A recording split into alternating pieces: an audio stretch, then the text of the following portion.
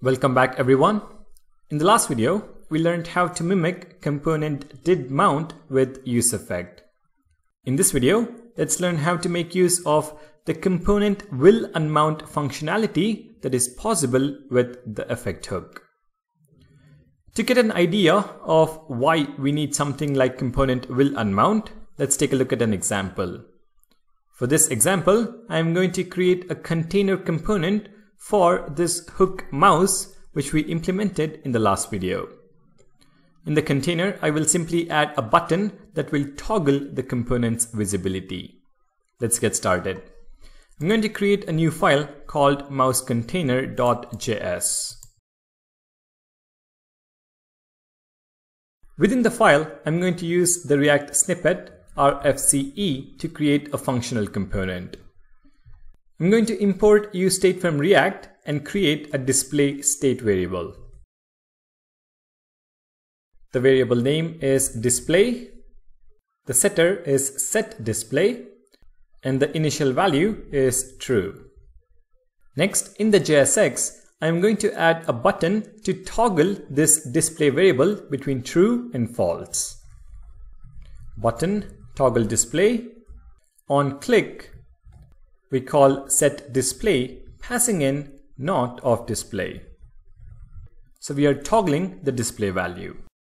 Now if this display variable is set to true, we render the hook mouse component.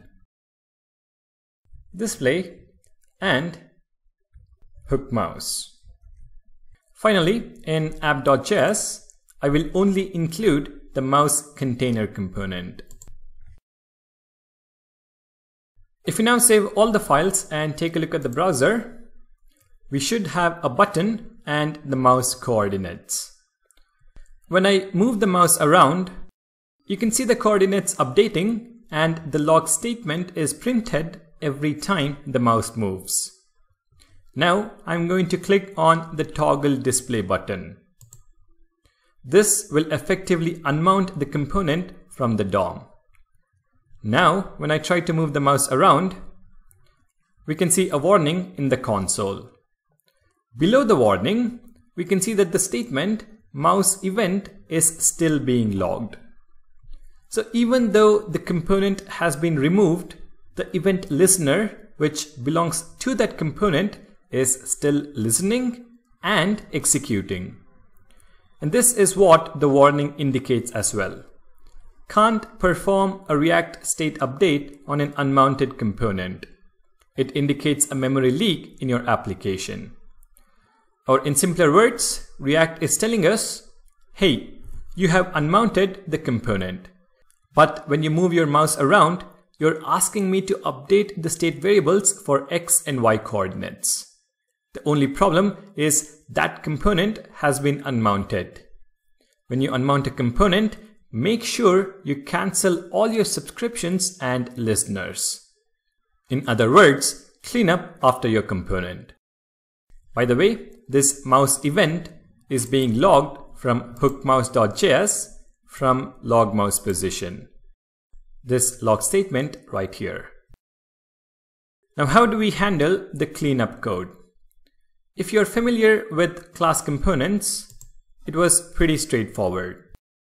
We had the component willUnmount lifecycle hook, where we could simply add window.removeEventListener, mouse move, and the handler is log mouse position. But how do we mimic this lifecycle functionality in useEffect? Well, it turns out to be pretty simple.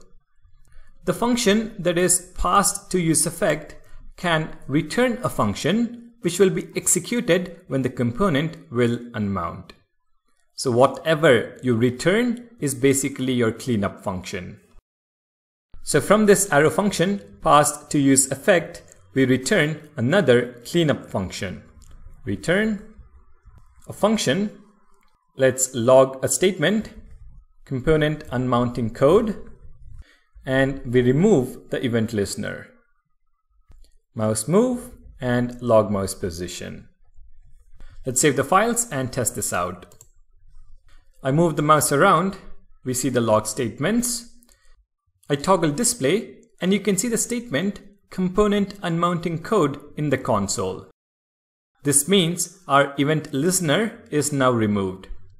If I move the mouse around again, you can see that we don't have the warning or the log statements from before. So this is the fourth example.